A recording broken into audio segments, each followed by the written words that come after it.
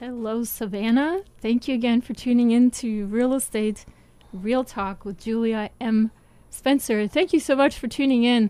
I never get the transitions right, I swear. I need to practice so much better. So I'm here in the studio today, and thank you so much for tuning in with two guests, my awesome two guests. We've been doing lots of field trips this week. Hi, Mary.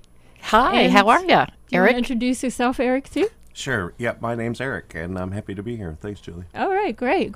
Well, we've been doing all kinds of field trips this week, and we want to share what we found out and what we've been up to this week. We were just talking right before the show, and before I get into that, let me just tell you, you're listening to WRUU-LP, Savannah, Georgia, 107.5 FM, WRUU.org. We are Savannah Soundings Community Radio with Global Soul. And also, the viewpoints expressed in the following program are not necessarily those of WRUU, its license holder, or its staff. I'll make sure I read that because we have a lot of opinions on this show. So we're trying some different things here, dear Savannah listeners, and thank you so much for tuning in, bearing with us. We have some fun stuff prepared, but so this week, I wanted to make the show about tax sale foreclosures. That's one of the things that everybody always asks me about on all my YouTube videos. Everybody wants to know how to get cheap properties, how to do the legal process. In fact, the reason I know Mary and Eric here is because they came to me to learn, and now we're all learning together, which is even better and much more fun. But so this week and last week and continuing later this week, actually, right, Mary? That's right. We're going to be going to we're doing tax sale foreclosures in South Carolina, which is just across the border here, not very far away. And I guess we can talk about what we did. I mean, we started with we actually wanted to go to tax sale foreclosure sale here in Savannah in Chatham County this month. You guys went last month, and we did. Kind of touched on that on the last show, and you actually bought a property. We did, yeah. Yeah. A lien, A lien, yeah, that's right. So, So for the listeners in Savannah here, Georgia is a lien state, and again, backtracking, if you haven't listened to my previous shows, what I'm talking about is investing in taxes that aren't paid on real estate. In some states, the lien is sold. In other states, the actual property, the deed, is sold on taxes that are unpaid. Here in Savannah, of course, it's a lien state, and you get a sheriff's deed when you purchase a property. And you guys actually did get your sheriff's deed in the Yes, mail. we did. Mm-hmm. And so the property, and I'm not going to say addresses or names or anything like that. We're not going to get into that. But you guys actually went to the auction with me. It was fierce competition. It was. In November. And I can tell you, Savannah listeners here, the story is actually quite interesting. There was a developer and construction developer or construction business owner at the auction, and he's there quite frequently. And he was bidding on a piece of property that was adjacent to a church, or a church, maybe it was a church lot. And there was ladies there from the church that wanted to really buy that property to put it back with the church or whatever reason, and he wanted it, and they wanted it, and they were bidding up, and they got very angry. I mean, they actually did, the ladies from the church were the angry ones, I have to say. Yeah, that's true. I mean, he was very neutral, very composed. He did not react, but he was definitely provoked at that auction. And to the point that other people were actually chiming in and saying, like, why are you taking away this property from the church? And he was very calm, and he said, it's a good deal. I'm not walking away from a good deal, and that was it. And I believe the church ladies actually did win the property. They did get it, yeah, they did. So higher powers were at work here from up above, I guess. And it was all good. But you guys bought a property, and I think I don't know if you want to go into the prices, but we're not talking addresses here, but I think you guys paid maybe like $900. It was a $900 initial bid, right? It was, and there was someone else interested in the property. And when we go to any kind of sale like that, I think one of the things that's really important before you go is to have in your mind what your maximum bid is going to be. If you haven't been to those, they can get you can get really tangled up in the bidding process. You need to leave your emotions out of it. It's a financial transaction, and so you need to know where your upper limit is. And we were just about to reach the upper limit, and the other guy quit bidding. So we were able to get it just below, what the maximum was we were going to buy for or pay for it. And then what happened after we purchased it, then we had to go secure the funds and then come back and actually pay the county for that. And shortly after that, I think it was maybe a month or so ago, or a month after we bought it or something, the property owner actually contacted us, and they have the option, there's a redemption period here, and so they have the option to redeem that before we can actually get the deed to the property. And so he's already contacted us. It was kind of a sad story, won't go into it, but he didn't realize what was going on. His children had been living in the home and apparently didn't keep up with the taxes, and he found out the taxes were delinquent when he got the notice from the county that we had bought the lien. So he's very interested in redeeming that and paying us off, which is fine.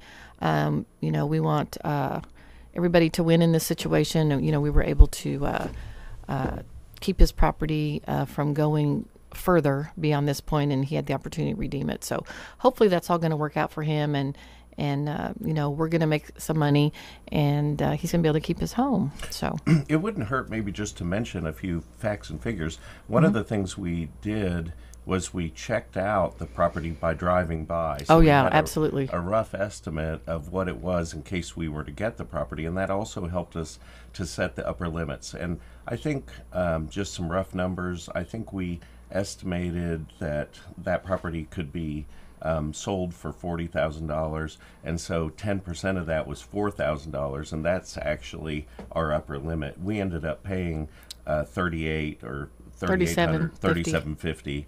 And so we were comfortable, at those valuations. In the end, we'll at least make 20% on our initial investment, or get the property. So either way, we're going to come out okay. Right, and that's one of the things that everybody. You have to figure out what you're comfortable with in your own mind. For us, it's 10%. That just happens to be the number that Eric and I are comfortable with. Some people, maybe are more comfortable paying more. But just know beforehand, before you go to an auction and you get involved in that, because like Julia said earlier, the first property they bid off was this church property, and it got pretty emotional. And even bystanders, that weren't even interested in the property. It was kind of an emotional, kind of interesting thing to be involved with. And so, yeah, definitely. I mean, when I was watching that going back and forth, I stepped a few steps away because I thought somebody was going to get hurt. In fact, the lady that was conducting the sale said, "Hey, if you guys don't calm it down, I'm going to get the police officer from inside the courthouse and make you guys behave," basically. Yeah, she did.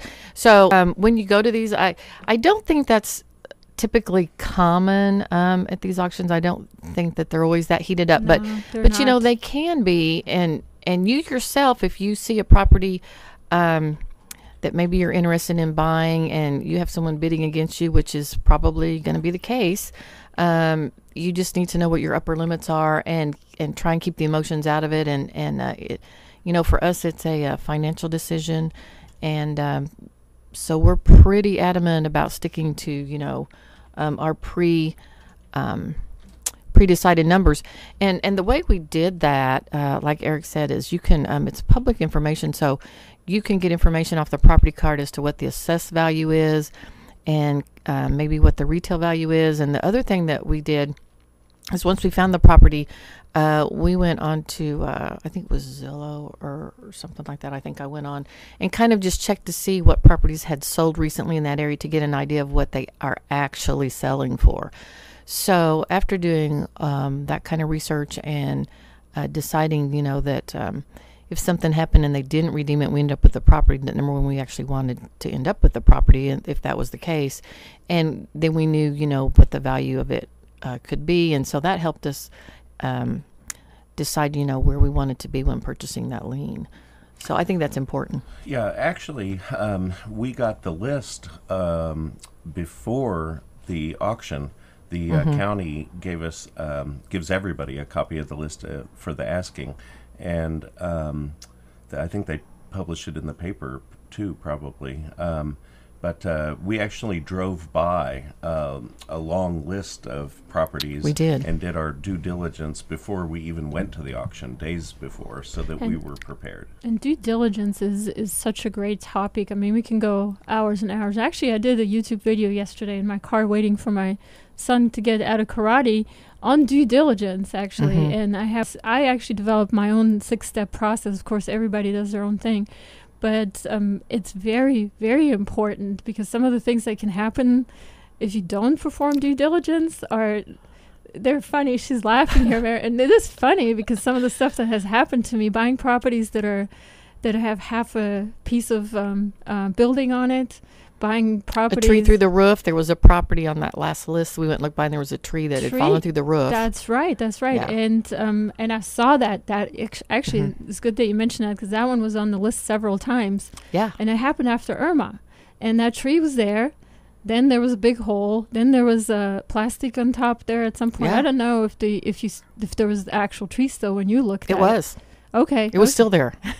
Yeah, that's something that you're not going to know by looking at the list or looking at the property card, because if there's been recent damage or if the house burnt to the ground or something, that's not going to be divulged through the county that quickly. So you need to be aware. And I think there was another one on that list that we talked about, Julia, that we went by. Well, one of them we couldn't even find the address, so I don't know what was up with that. And then one you went by and the house was gone. Yes. So there was a vacant lot. So you really, really have to, if you're going to get involved in this, you really do need to take time to anything that you're interested in and seriously, bidding on or trying to make a purchase on. You need to physically put your eyes on that property. It's very important to do that. Yes, for sure, actually, and that's a good point, because that one property that you said there was no house on it, there were several people actually trying to bid on that, standing next to me, and they thought there was a house on it. And I'm like, there's no house on it. And they're like, no, we looked at the property card. There's a house. It's taxed with a house. I'm like, yeah, but you didn't drive by there. There's no more house there. And I drove by that street at least 4 times. I mean, I turned around my car and I kept going and going. This is one of those times where you'll probably get the police called on you. And because you're cruising the neighborhood. Cruising the neighborhood with a real nice fancy car, in my case. And I just don't belong. And I totally expect that. I mean, these are people who've never seen me. They don't know my car. They don't know what I'm doing there. And people call the police, and which is what they should, which is what I would want my neighbors to do if somebody was cruising there. But that doesn't, we talked about that the other day when we were coming back from South Carolina. And for me, my response to that is, well, great, call them, because when they're out here, I'm going to say, is this a safe neighborhood? What's going on out here? And then you can get some information on the neighborhood to see if you want. So to me, calling the police on us if we're trying to redeem a tax lien so the county can have their money or whatever is not a bad thing. Yes. I would not be upset by that at all. Yeah. So the only thing that I always had an issue with when police is called, it just delays me. I have so many properties to look at that day, and I have a schedule, and I need to get back to get my kids at 3:00. I can't delay. And, talking to a police officer, it's nice. Sometimes they're handsome young men, as we've talked. That's not a bad thing. That's not a bad thing at all. But it does delay. Maybe they could call the firefighters out just to have a chat. Yes, too. exactly. Yeah, I've had that happen. That's not a bad thing either. And actually, that happened to me. I was with another student in Nevada. I told you that story, right? Mm-hmm. We were cruising in Nevada. It was a bad neighborhood. We didn't know this because we're not from there. Sure. She was from Arizona. I'm here from Georgia. We're going to the auction 2 days before. We're driving through Las Vegas neighborhoods. Bad neighborhoods. During the daytime, though, in our defense, it wasn't too bad. And, sure enough, police comes out, and they're like, hey, you girls, what are you doing here? And I'm like, hey. Hi, waving to them. Can you tell me if this is a good neighborhood? And obviously, and this is another thing that you Savannah listeners may not know, or maybe you know, but realtors are not allowed to tell you whether something is a good or a bad neighborhood. It's not... it's a discriminatory statement. Sure. And they have to be very careful. I mean, certain things they can't say. And I've heard many times the frustration with investors, or even just people that want to buy a house. They go to realtors and they're like, hey, tell me the good neighborhoods, tell me the bad ones. Realtors can't tell you that. but a police officer can. You bet. You betcha. So can the fireman. Firemen can, and the neighbors can. Anybody that's in a public servant type situation can answer those questions for you. So it's a good thing when the police come out, except for it delays you, I guess, a little bit. So that's my thing. Yeah, but you can get information you maybe can't get otherwise. So yeah. So don't worry about that if that happens. But yeah, that's one of the things that that I think is real important. And some people, and I noticed that too at that last auction, some people miss that step, and that can be very costly if you're not doing some due diligence. And you can do it to whatever, level of comfort that you have with it. I believe that when we talked about this before, the people that redeem those liens is fairly high. Isn't it like 2/3 redeem them? Is that what you said? Or well, and this is another question I often have on my YouTube videos and questions from subscribers and things. By the way, if you're listening, you can always send me a message, realestate@juliamspencer.com, and check out my YouTube videos if you want to. They're free to watch for anyone, and just search my name, Julia M. Spencer. But the question was, okay, losing track here. No worries. Tax liens, once you purchase them, there's a redemption period, and there's a pretty high percentage of people who do redeem them. Yes. So there's a way to set up a system where you can kind of gauge by yourself how many are redeeming and how many aren't. And people go into these auctions to know exactly what their system should be. And the people go in specifically to end up with properties. And then there's people that come in specifically to just get the penalty, in this case, not interest rate or penalty, whichever state.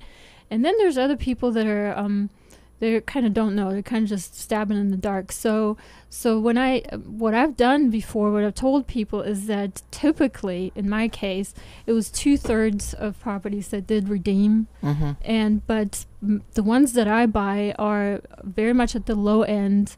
I'm usually the only bidder. Sometimes there's maybe somebody that'll bid like a little bit further up, but I don't pay crazy prices. So I'm very much at the bottom. Properties are usually vacant. They're not homesteads. They've been deserted for a while.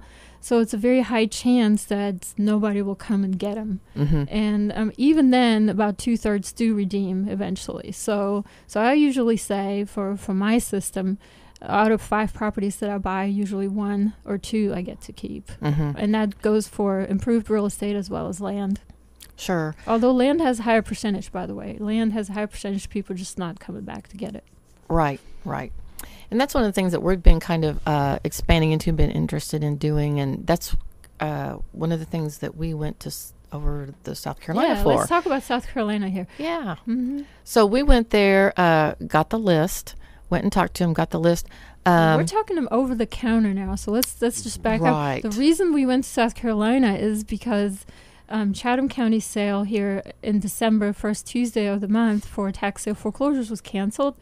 And the reason was they kind of give people a break for December and January, I guess. That's the explanation I got. So we're like, okay, where else can we go?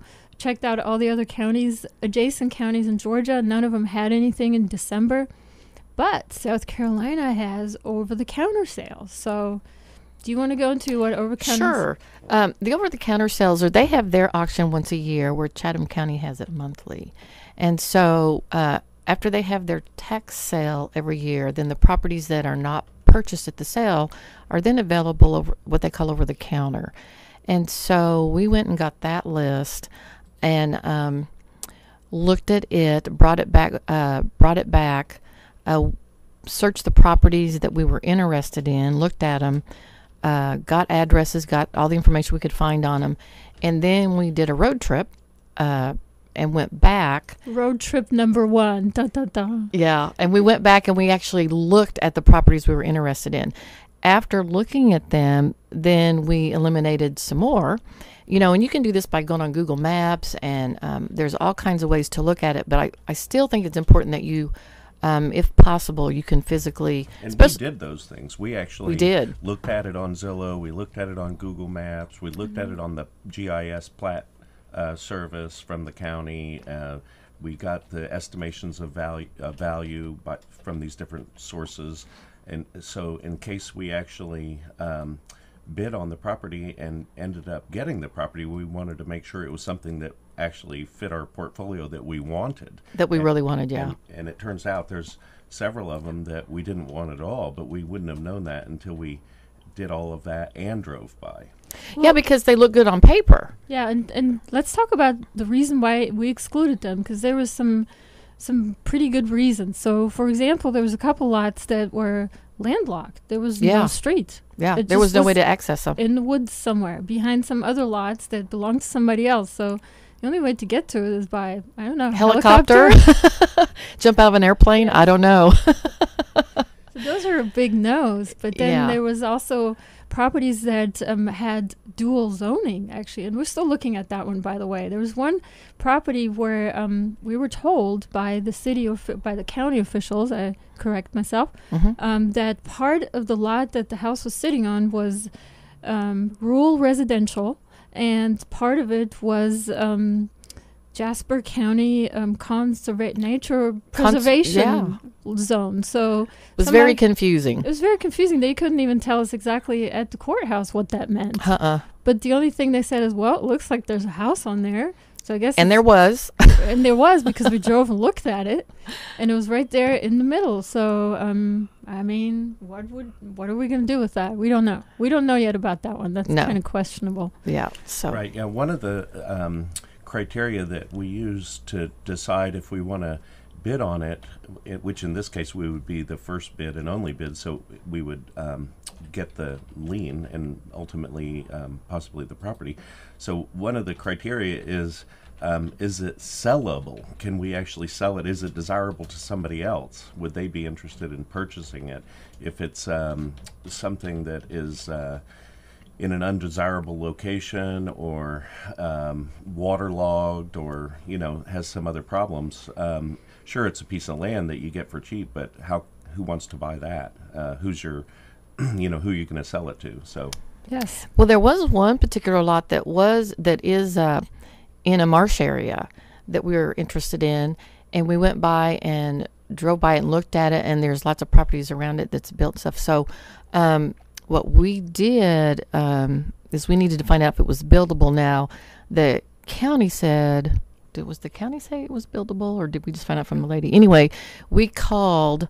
It's in its own little community. It's a little island. And so we made a phone call. Eric's very, very good at research, much better than me. So he did some research on that and found the person to call. And we actually talked to the lady and her husband who have developed that whole island. Mm-hmm. And she lives in one of the lots next door. Yeah, we haven't got to tell you this yet. No. And so she is very familiar with that. And she said, yes, it's definitely buildable. She explained it all to us. And we're actually going to go back Saturday. We have an appointment to go back and meet with her and her husband and actually get on the lot. Yeah, walk the lot. It's her neighbor's lot, and they're obviously haven't developed it, so they don't live in the neighborhood. The people who own the lot, who own it and owe the taxes. But the neighbor encouraged us. She said that we asked if there were any troubles with the lot. Was it buildable? Mm-hmm. Are there any covenants and restrictions and all of that? And she told us everything we needed to know and actually encouraged us. And actually, something else we found out that you're not going to know from the county, and this is very important. There are HOA fees affiliated with this lot because of the development. Now, it's not a gated community, but it's its own little island. Yeah. And so we found that out. They take care of the common areas.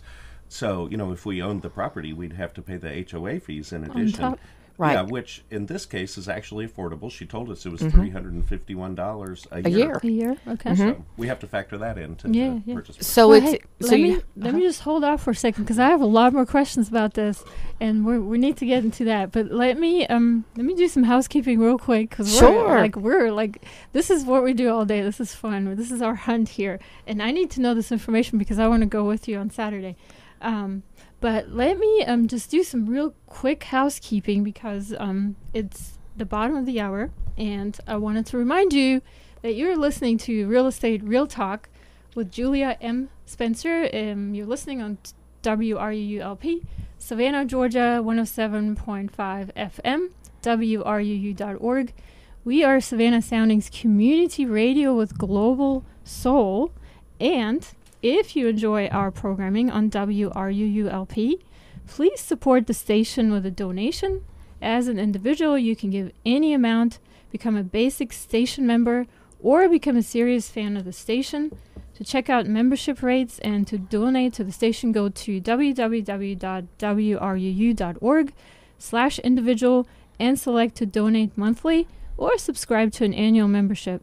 Again, to donate to the station, go to www.wruu.org/individual and select to donate monthly or subscribe to an annual membership. Thank you for listening to and supporting WRUULP. And this is actually the most awesome radio station ever, if I may say so. I'm a volunteer here. I love it here. And sometimes they let me play my own music. And this is my first. So I'm going to try to play a song, one of my songs. And hopefully I can do this right on the board. Have everything, all the buttons are correct. And hopefully the music will start here in just a few minutes. And if not, then we will just play along and see if we can get it working. And we are not. So, okay, so we got to talk a little bit longer here, Mary. No worries. No, it's just that's just one of the things. One of the things that I can say is that you can't be bashful or shy in this business. Make some phone calls, ask questions. You know, people for the most part are very willing to help you, and it's kind of like a what would you say? Treasure hunt. It's kind of like going on a treasure hunt. It's really a lot of fun. We've done different trips with Julia, and it's always been fun. And have you got it going? Yes, I think so. So we're going to play you a song. We're going to play a song. Hopefully I can get it right this time. I forgot to click the button here. So. And that was a successful play of my very first song here. That was Florence and the Machine, Dog Days Are Over. And thank you for listening to Real Estate Real Talk with Julia M. Spencer. Again, you're listening to WRUULP. Thank you for tuning in. And with me here in the studio, I have Mary and Eric, fellow investors, real estate investors, and we've been on lots of South Carolina field trips this last week and this week. And we were talking right before the break about actually having found some properties in a really marshy type area. It's like a subdivision, like suburban subdivision near marshlands. And one of the lots was right next to the marsh. Actually, it was waterfront, I guess you could say. Right. And another one was a little bit inside the subdivision. And so we were talking about due diligence, how important it is to research properties. And you guys have actually found a lot more information about these two lots, because we were very interested in these lots. We've been busy. And yes, so let me just give your listeners here a little bit of background. What we're talking about is buying over-the-counter tax sale foreclosures in Jasper County, South Carolina, which is just across the border here, to the north of Chatham County here. And these two lots were going, I want to say, I know this is approximate because I don't have my list, but about $2,000 each, maybe $1,500 to $2,000 each. But the tax assessor value of these properties on the property cards was over $40,000 on both of them. Now, I actually talked to the developer. She, as Mary said, she lives on the island. And I asked her just straight out, what do you estimate the value of this property to be? Because she's also a realtor and has sold the lots. Yeah, her and her husband are realtor developers. And so she said that she has sold similar lots for up to $200,000 in that same For the lot. for the lot? For the lot. For the lot. So, it has a decent fair market value. Is that that's a very high number. I would question that. Yes, I agree. Well, she said that depends. They still have some available on another side of the island that we didn't go to that haven't been that hasn't been developed, that site or something. But she said the reality of it is it's worth whatever someone's willing to pay for it. But you can kind of get an idea. All the lots, she told us, were exactly the same size, and we learned a lot from her. You have to build a basic footprint So you can have as small as like, was it 970 square feet up to like 7,000, because you can go 2.5 stories. She gave us all the information. We had a lot of that information you would want, like how have the hurricanes affected that property? That's What a good question because it's so close to the water Yeah. there. What is the height above sea level? What are the restrictions and covenants for building? As Mary was just saying, it turns out that for on this particular, for all the lots in this island, that you do have to follow a few restrictions and covenants for the building, but they're not very restrictive. As Mary said, there's a minimum size, which I think was actually closer to 800 or 900 square feet. Yeah, pretty small if you want. But the maximum size is limited by the footprint of the lot and building no higher than 2.5 stories. So she gave us a lot of practical, useful information that we would then use to sell the lot if we ended up buying it. Well, and she also works with the builder who builds on those lots. So she has an experienced builder who's built a lot of the properties there. So all of that information is very useful to us in deciding to move forward or not with this particular lot. And I just some people are just a little can be nervous about asking people questions or maybe talking to strangers or something, but it's just so important. If we had not contacted her, we wouldn't have known about the HOA fees, all that type of thing. And particularly there's a lot of land that is close to water or marsh areas, and they can be very lucrative properties, or they can be real dogs if they're not buildable. So you really have to check those out. Yeah, one of our thought processes was, maybe somebody stopped paying the taxes for good reason because it's throwing good money after bad. That would be a good question there, yeah. Yeah, and so we wanted to find out, does this lot actually have any true value, or is there some problem with the lot? So in our case, we were lucky enough just by sleuthing on the internet to find the property developer for that neighborhood, and they took our call, and we've learned quite a bit from them. And there, as we've said, there are other lots that on that same island that are also tax delinquent that we may be able to pick up as well. And so, it's a good find. Mm-hmm. And something that was kind of funny is when we go do this, Julie and I usually sit in the front seat and we stick Eric in the back seat. And he lets us drive. He lets us drive, and he's being chauffeured around, so it makes him feel good. But we went by this one lot that was a commercial lot. Oh yeah, I want to talk about that. That's probably our prize.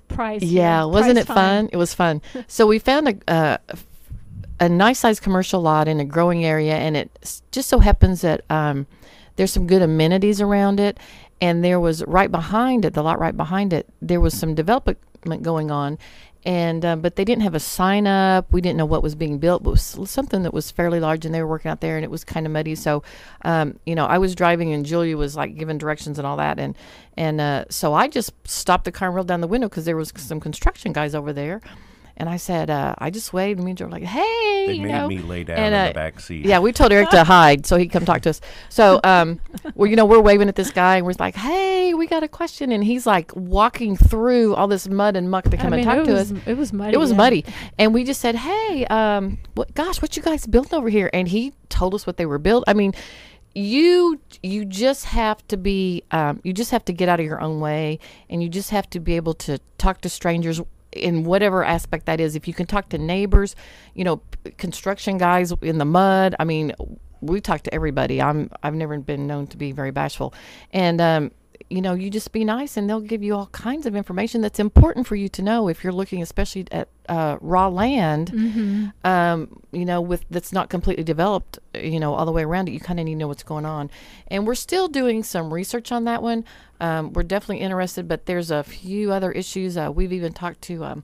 One of the things I thought it was important, because again, we don't want to end up with a large piece of land that you've paid the taxes for, which in this case, because it has value to the county, they've the tax bill is pretty high. Yeah, We're it's talking pretty substantial. Tens of thousands of dollars.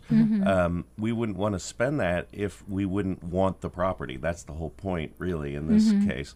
And so I actually called 2 different realtors and asked them to investigate the property. Land realtors. Land Yes, realtors. yes. And so, for nothing, basically. I mean, you could say, well, why would they do the work? Well, because if we end up with the property, we're going to have to sell it, and we can use them to sell they'll it, make and they'll the make commission. the commission. Yeah. Right. Exactly. Yeah, on a large commercial property, we talked about that. I would not try and close that deal myself. No. No. There would be no way. I would want to involve a realtor. First of all, they have a bigger scope to catch a buyer than we would personally. And then it's just worth it to us to be able to list it with the realtor, have them do the marketing, make sure that, there's a, it's closed properly and all that kind of thing. And So we're still in the due diligence phase, Right. and we're talking to realtors about a piece of property we haven't spent It's a dime on. It's part of due diligence. it is. It It part. is. So, yeah, depending on what you're looking at, like a small tax lien on a house is a little easier, I think, to kind of do all that. But when you're looking at raw land, and then we had to find out what the zoning was. So we checked with the county to find out what the zoning was and what does that Flood mean. zone specifically, because it's Correct. pretty muddy there too. And it is muddy, and but it's buildable. It might have to be built up somewhat. Just for you Savannah listeners here, what we're talking about is a piece of land that is located immediately off one exit off of I-95. Yeah. I mean, it's so close that you could put whatever there, and people off the interstate will just come and bring you business. So it's It's across a nice the street. piece of There's a property. McDonald's behind. There's a hospital. They're building a hotel right behind Waffle House right next to it. I mean, this property was actually valued at right about $1 million. And we're talking about a couple tens of thousands of tax bill that's due that you could Right. acquire it for, which is a lot. But I mean, compared to the value of it, if that's really actually the value that we could sell it for, then that's significant.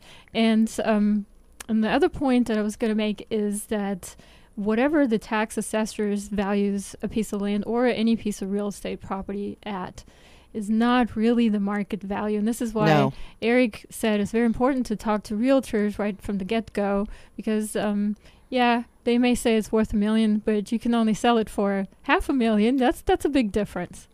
Well, in a property like this, when you're doing your due diligence, you have to look at your end result. So if this all checks out and we move forward with doing this, then the end result is, you're going to pay commissions to sell it. So you're going to have more incurred expenses, on this type of piece of property. So you have to factor all that in as to what you're willing to pay for it versus the reward. Plus, there's going to be a holding period because it can't be redeemed until, the current owner has until, I think they said November 8th to redeem it. So And that's obviously a year from now. Yeah. almost a year, right? So the holding costs are significant because we'll also owe 2018 Teen taxes. Yeah. right? And then the other part with a commercial piece of property like this, it doesn't sell as quickly as a residential home that's already sitting there. So, it could be up to a year to even find a Or buyer longer. or longer. So when you're looking at this kind of land and this kind of investment, you're looking at a long-term holding costs. So you have to calculate all of that stuff in, because once you buy the tax lien, bills keep coming.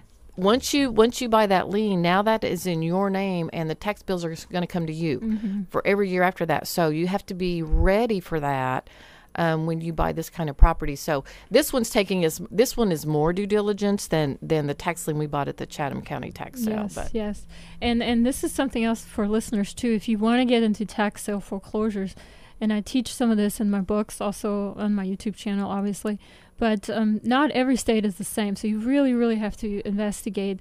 What we're talking about here is South Carolina, and in South Carolina, you purchase the property, and you will be responsible for all taxes from that point forward and everything in the back that was owed.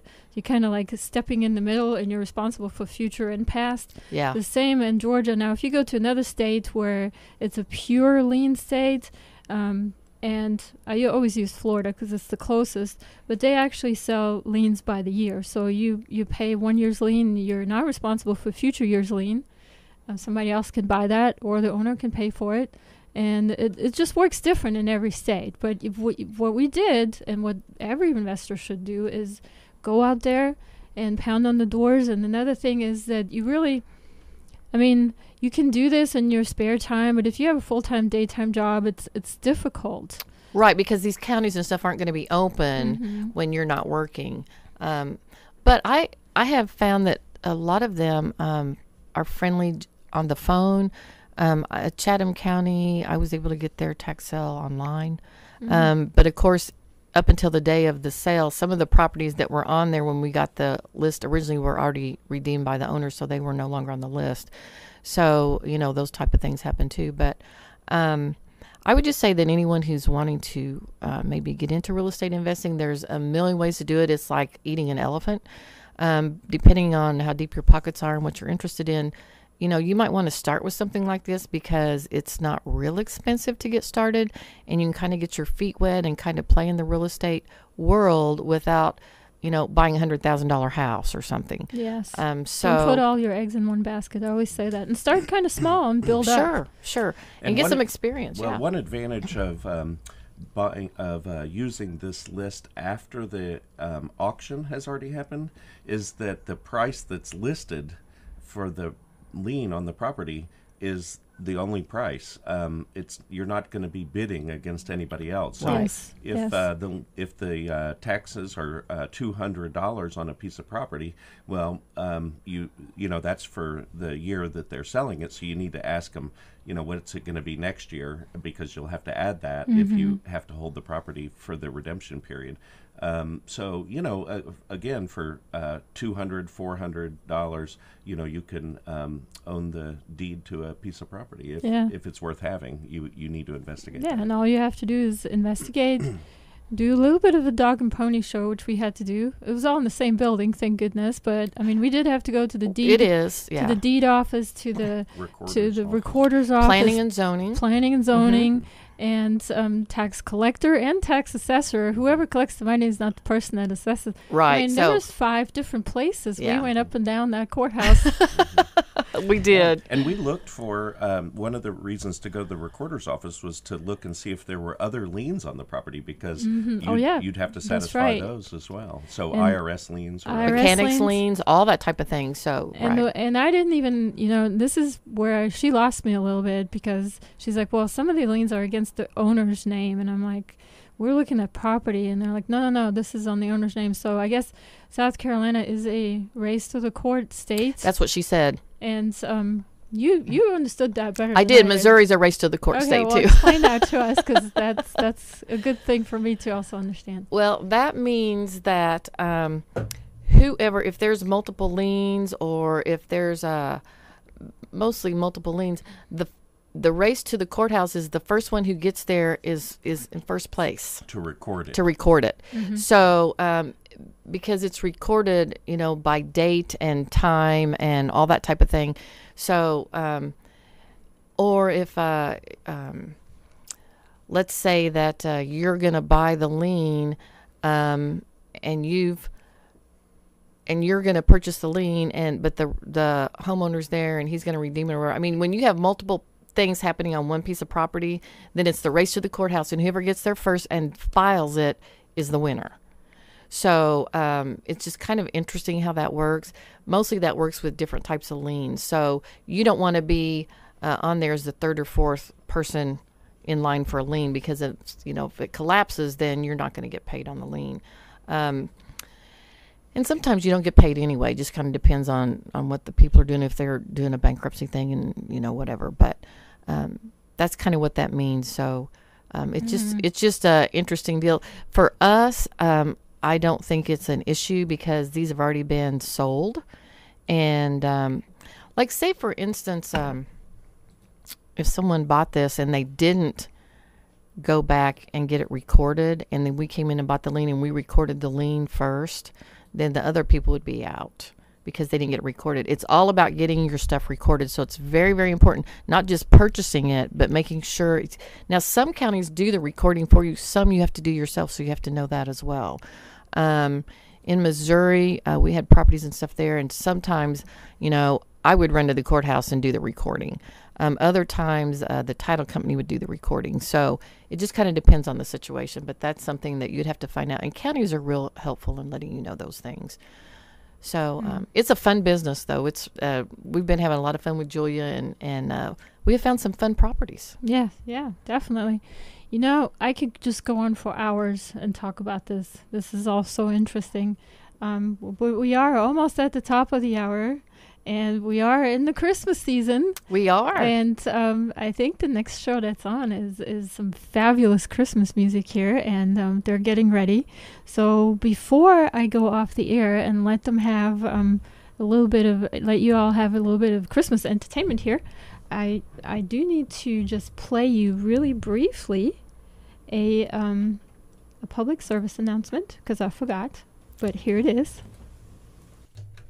And thank you for tuning into Real Estate Real Talk with Julia M. Spencer. We are at the top of the hour, and I am about to go off the air, but I wanted to just thank you briefly for Mary and Eric here to join me in the studio. It's so much more fun to have extra people here to talk to.